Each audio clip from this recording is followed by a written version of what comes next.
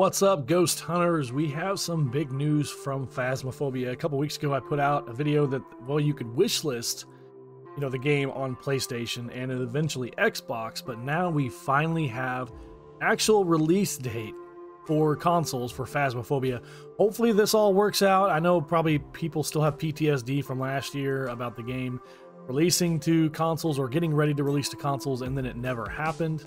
Kinetic Games announced that the game will release October 29th, 2024 at 6 p.m. UTC on PlayStation 5, PSVR2, and Xbox Series X and S.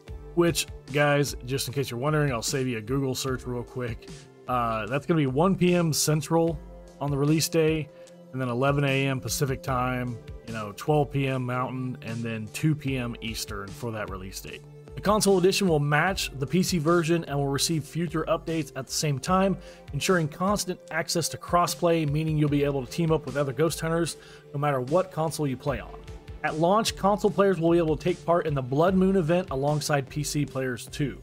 Now, I didn't see anything here about voice commands. The video a couple weeks ago, we put out that you're not going to have access to like voice on the spirit box or talking to the ghost. That's not going to pick up. You will be able to have voice chat with other players, but you're not going to be able to use voice commands inside the game. That will come later. Doesn't look like they fixed that quite yet, so it should launch without that. But it still works fine. You can still use the spirit box and interact with the ghost with the Ouija board and stuff like that without having to use your voice. They also announced the Blood Moon update and the console update. That's basically going to take part on the PC version and the console version once it finally does come to it. It is an event. Blood Moon weather will rain down constantly across multiple locations in Phasmophobia. During the Blood Moon, we're tasking Ghost Hunters to work together to achieve a set of 3 community goals, each with increasingly larger ID card rewards in order to unlock final rewards. So those are pretty cool. Everybody likes the ID card rewards. Makes you look a little cooler in the multiplayer realm. Ghost Hunters will have from October 28th to November 13th to take part in the Blood Moon event. There's also a game update coming. All these fixes will release to PC and then consoles when it does release. The Blood Moon isn't the only thing coming to Phasmophobia this Halloween. We'll be releasing an update on PC alongside the event too. This update will bring with it a ton of optimizations and bug fixes, addressing community issues and general game performance. They're also introducing what they're calling an event board. It's a permanent fixture that will help Ghost Hunters track their ongoing challenges, rewards in-game, as well as progress in the Apocalypse challenges.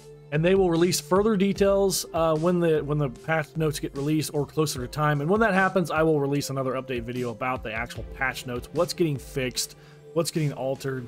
I mean, just simple, slight tweaks to the way a certain ghost acts, way a certain ghost hunts can completely change the game and how we play the game. It's gonna be really interesting what they tweak and what they alter and such. But like I said, the big news, guys, October 29th, 6 p.m. UTC time, PS5, PSVR2, and Xbox Series S.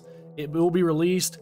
$19.99 is what we're looking at, 20 bucks for the game on consoles. I am going to try to request some giveaway keys from Kinetic Games, so I'll try to hopefully get those, but if not, I'll be streaming the game on PS5 most likely. So, all right, guys, thank you, and happy hunting. See ya.